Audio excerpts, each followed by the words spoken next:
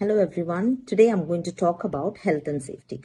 Why health and safety is important in every organization, and what is the importance of to manage occupational hazards and health at workplace, and what are the benefits for the organization in managing this health and safety. So coming to the topic, there are three main reasons to manage health and safety. The first one is the legal requirement. There are several rules and regulations set up by the government for the organization to comply with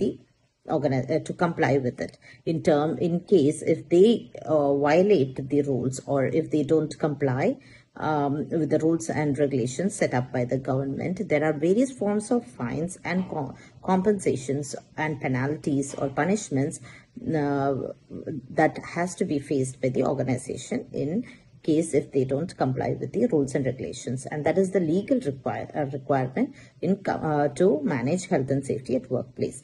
And there is an International Labour Organization. It shows the statistical data that about 2 million workers die every year due to this occupational hazards.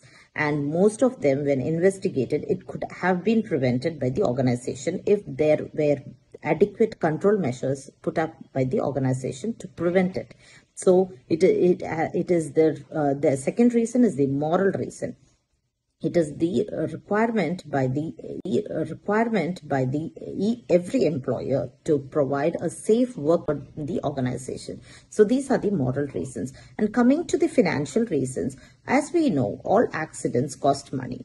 So every accident that happen in the workplace is the responsibility of the organization. So if, for example, if a person gets injured at the workplace, he has to be provided with the first aid, and then he has to be taken to the emergency depending upon the level of accident, that is major or minor. If it is a major accident, he has to be given sick leave and sick pay and until his rehabilitation period, and then a whole production has been lost by the organization and all the expenses are being faced by the organization. And then there should be a temporary staff to be replaced in place of injured person, and the temporary staff has to be provided with training and lot of other extra costs. So there are a lot of direct and indirect costs for the organization related to these accident at the workplace. So apart from all this, the organization also understood that it is apart from complying with the legal requirement, it also benefits the organization